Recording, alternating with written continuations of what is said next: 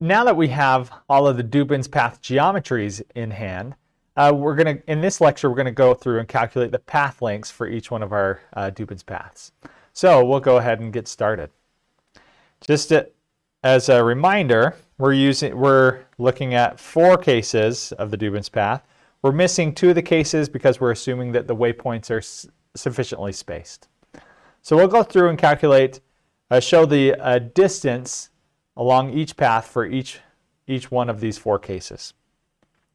Okay, so let's start off with our right, straight, right.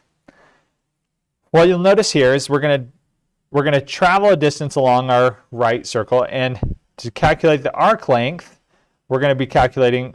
We're going to use our clockwise rotation because it's a right circle, so it's a clockwise rotation. So our clockwise rotation we define as between a var theta 2 minus our var theta 1. And then we're multiplying, so this is the arc length. So arc length will just be equal to our radius times the length of the arc that we're traveling, or the arc angle that we're going to be traveling along. Okay, so this is just our radius. Excellent. So let's look at these formulations to make sure we understand where the var theta 1 and var theta 2 come into play. So if we look here, our starting angle is, say our vehicle's right here. Our starting orientation, this is going to be chi sub s. Okay, now chi sub s is pointing up, but we want to know, given the circle, what is the angle to the vector going from CRS to PS. So what is the angle of this vector? And that is going to be our var theta 1.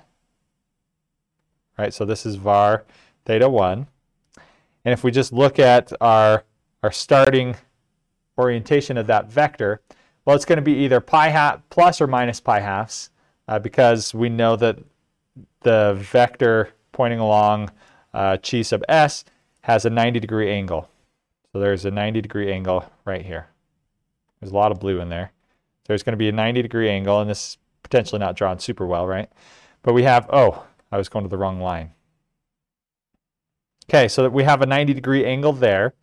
And so to get the angle of that straight line, what we're going to do is take chi sub s, and we're going to subtract.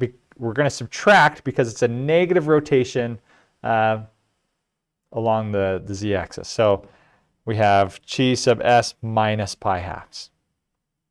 Okay, so that was our var theta 1. Our var theta 2, then if we recall, we defined var theta as the angle of the line CS to CE, right? So we'll do that angle, and we noticed that in a previous lecture that since RSR we have that parallel angle, this guy right here,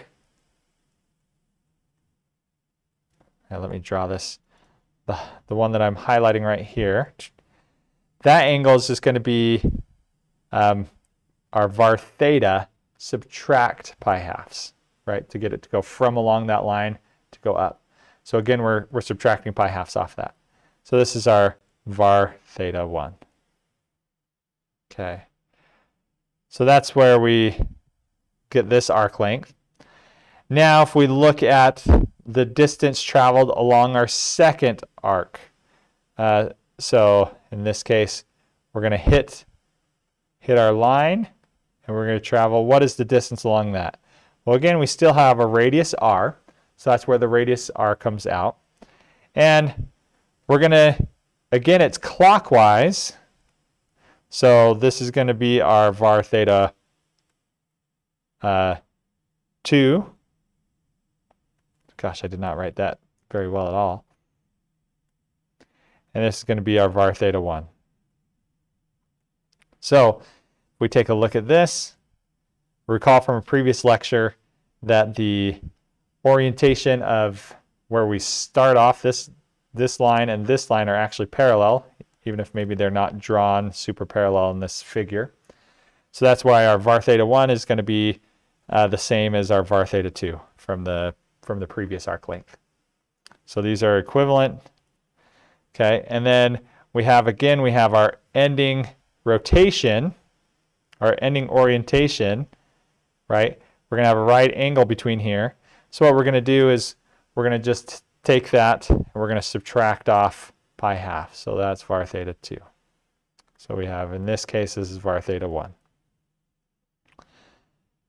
Okay, so we have our clockwise rotation.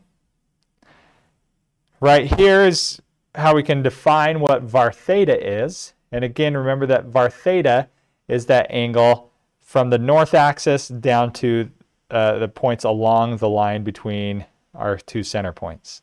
So var theta is the angle of the line. We have CRS and CR end. Okay. And to know what these subscripts are, this guy would be the center corresponding to the right east end. Oh, right end east. And let's see, this would be center at the right start north. So you get an idea of what those subscripts are. So we can just calculate our angle of our theta. We did that in a previous lecture. And then we can write up our total path length. So this is the length of the line. This is the length of the path of the arc, our first arc. And this is the length of the second arc. Okay, so we've now defined all of those variables. We can quickly calculate what the total path length is. Okay, and one note, again, this bracket, we said this is a modulus operator. It's going to be mod 2 pi. And we need to make sure, so let me write this in red. Ensure that all of your var theta 1 and var theta 2 are in 0 to 2 pi. Okay, so if we do that, then this modulus by 2 pi will help us. Okay, so now let's go into our right, straight, left. So we also went over all of the geometries in this. Make sure that I didn't miss anything. Okay, we're going to be going along the right circle. So since it's right, this is corresponds to a clockwise rotation. Then we're going to travel along the line, right? So if we traced our path, we're going to travel along the right circle. We're going to then travel along the straight line, and then we're going to travel along the left circle. So we have left corresponds to counterclockwise. So we have our var theta 2 minus our var theta 1. And we have, in this case, now that we're going counterclockwise, we'll call this our var theta 1, subtract our var theta 2, right? Because we're doing counterclockwise. We discussed that in when we talked about calculating the arc angles. Okay, so var theta 2, again, is this angle. We went through all of the geometries for how to calculate that, right? And we realized that it's going to be var theta, where this is var theta, again, is the angle between, now we have our CR, angle of the line, not between, of the line CRS to CLE, right? So we have var theta. We can calculate that fairly quickly. Then we have minus pi halves plus sine, the inverse sine of 2r over L. So we went through all the geometries of where that came from, but just note that again, this is our var theta 2, right? And our var theta 1, when we start off, it's just the same as we had before, right? Where we start off here on the starting circle. This corresponds to our what we called var theta 1. Okay, where we have our starting orientation, and it's going to be a difference of pi halves between them. We're going to subtract off pi halves to get the angle of the vector that's pointing out, that guy. Okay, so then on our second circle, we have our var theta 1. Whoops. Our var theta 1, where we hit the line, right? This is what we would call, just in our arc lengths, we'd call that var theta 1. That's where we hit the line. It's just going to be our var theta 2 plus pi. So that's where we get our var theta 1 for the next arc length. So our var theta 2 plus pi. And then we have the chi sub e, right, plus our pi halves. So in this case, we have chi sub e, right, which is actually, if we look at it, we have chi sub e. And then to get from this vector to,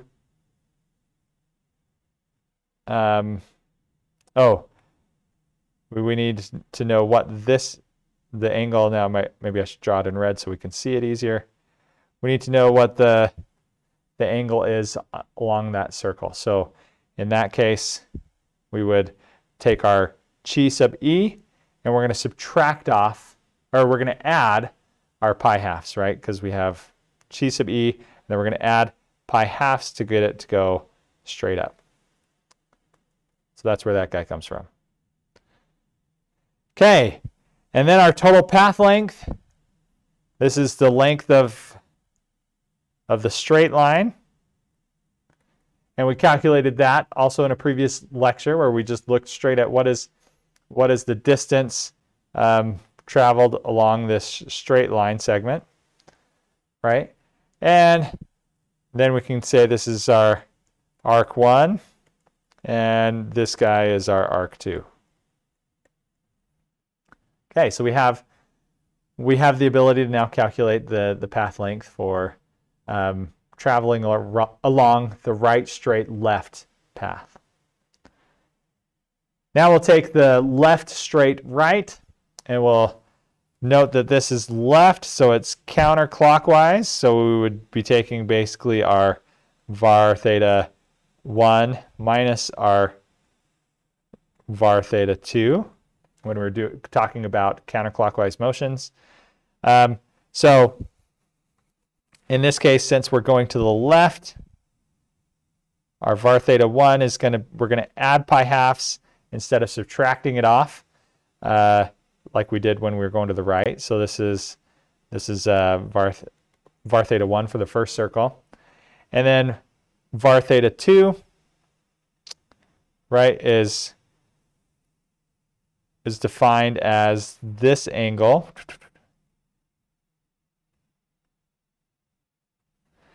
Right, so that's our var theta 2 is that angle, and we'll see that it's going to be var theta plus this little small portion right here, where you can go through the geometry, and that's a great homework problem to figure out why this small angle right there is the inverse cosine of 2r over L.